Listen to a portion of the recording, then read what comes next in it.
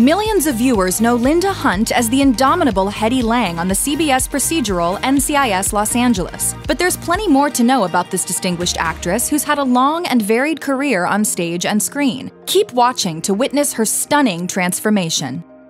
Linda Hunt was born in 1945 in New Jersey and raised in Connecticut by her mother Elsie and father Raymond. When she was just 6 months old, her parents began to worry about her as she wasn't developing motor skills at a normal rate. Doctors predicted that she would need to be institutionalized. Elsie and Raymond used books and theater to encourage Linda's development, and her motor skills were almost normal by the time she started school. Alas, she struggled at school, but her parents were determined to give her every possible chance in life. They even hired her a private acting coach and sent her to an excellent boarding school. As Hunt told the Bulletin in 1991, "I was so lucky my parents were encouraging on every level." What do you think your parents would think now? They'd be so happy that I'm earning a check every week.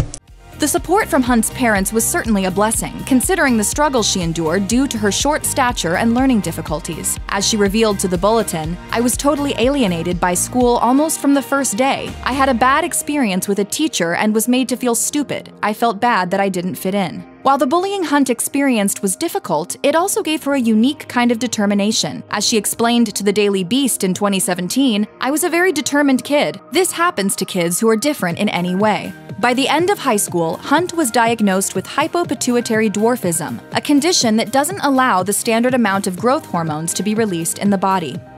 Hunt's love of acting in the theater developed from an early age. One crucial bit of inspiration flew in when she was 8 years old, and her parents took her to see Peter Pan on Broadway. As she recalled to the Bulletin in 1991, Mary Martin, who played Peter, was astonishing in her belief in the world she was creating, and that was fascinating to me. She had the power to make others believe what was in her mind. Hunt then decided that she would devote her life to the stage. As she described it, she wanted to become a high priestess of theater. In 2013, she talked with CBS News about Martin's Peter Pan performance. As she noted, "It was bigger than life. In some sense, I longed to be bigger than life because I wasn't." When Hunt told her parents that she wanted to act professionally, they were supportive but also a little anxious, as they assured her that she should also have a backup plan. With that in mind, her father encouraged her to study directing and get a teaching degree.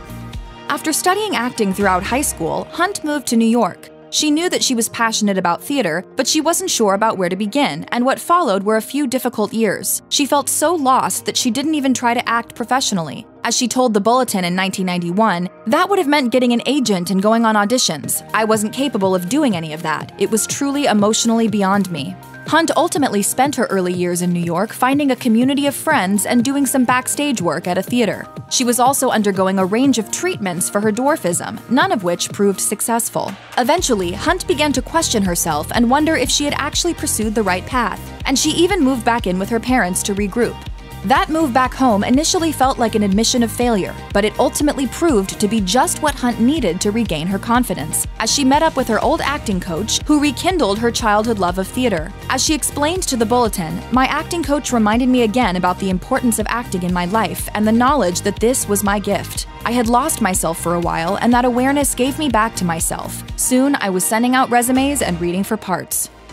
Once Hunt really began to pursue an acting career, opportunities started arriving pretty quickly. In 1972, she appeared in a production of Hamlet in New Haven, Connecticut. What followed were more theater roles in plays written by such luminaries of the stage as Eugene O'Neill, Tennessee Williams, Bertolt Brecht, and Anton Chekhov. She even won 2 Obie Awards and picked up a Tony nomination. Hunt was clearly well suited for a career in theater. Her years of stage acting taught her a lot, especially when she worked with Austin Pendleton. As she explained to Bomb magazine in 1986, "Austin has a finely developed sense of being in the present on stage, using everything that is happening to you and editing nothing." She further explained that she learned to stop organizing her thoughts and just let everything that happened inform her performance. As she recalled, "Austin taught me that all of the stimuli, everything that you are vulnerable to when you're out there, has got to be taken in. If you spend any energy keeping it out, you're dead." Alas, in between her stage roles, Hunt often found herself dealing with rejection and disappointment. Sometimes it got so bad that she had to collect unemployment. As she told Bomb magazine, "It was a time in my life when I came very, very close to some remarkable opportunities, and they got away from me for one reason or another."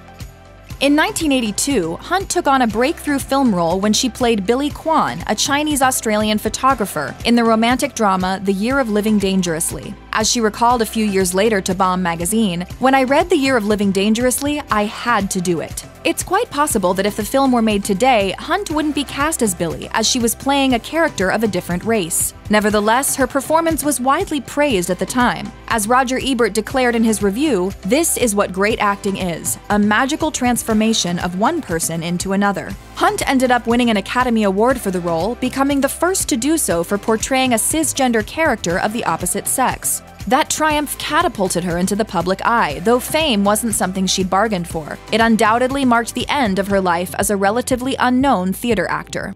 Good luck for tomorrow. You'll need it. Linda Hunt's movie career was really popping in the early 80s when she made her big screen debut in Robert Altman's Popeye, and then followed that up a couple of years later with The Year of Living Dangerously. Soon after her Oscar win, she was taking on more and more major roles in the likes of The Bostonians, Dune, and Silverado. In that latter one, she starred alongside Karen Kline as a flirtatious saloon manager. Then, in 1990's Kindergarten Cop, she played an elementary school principal holding her own against Arnold Schwarzenegger's title character. What did it feel like to hit that son of a b****?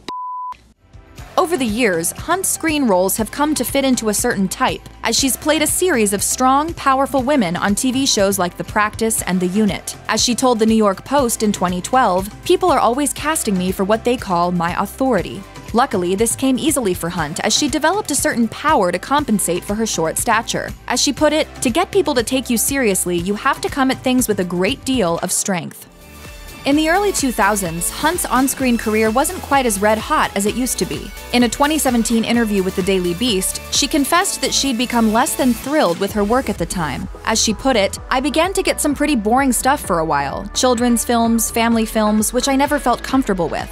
I never knew what I was really playing. I was just there for some kind of, oh, let's get Linda Hunt, she'll do anything." Despite Hunt's professional struggles, her personal life was thriving at this time. In 2008, she married therapist Karen Kline, which was the year that same-sex marriage was legalized in California. They'd already been together for many years, reportedly beginning to date back in 1987. As Kline told CBS News in 2013, she was initially attracted to Hunt's fashion sense. As she quipped, "I was kind of struck by Linda's corduroys." Hunt then chimed in with her own joke, as she made sure to note, "Karen's 6 years younger, but I forgive her daily. I do. I forgive you for being younger." When Linda Hunt started playing Hetty Lange on NCIS Los Angeles in 2009, she probably didn't realize how career-defining or long-lasting it would be.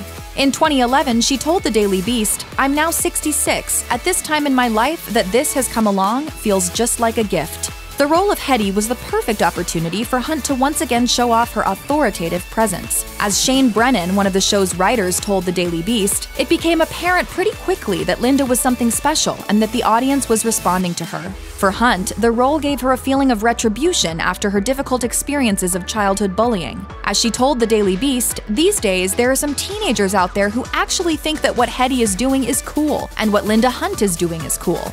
I love that." Hetty's a rock star. Linda Hunt's enthusiasm for acting has never wavered, but over the years, she's begun to prioritize her personal time at home. As she told CBS News in 2013, "I look forward to a time when I don't have to work anymore, which is close at hand, I think."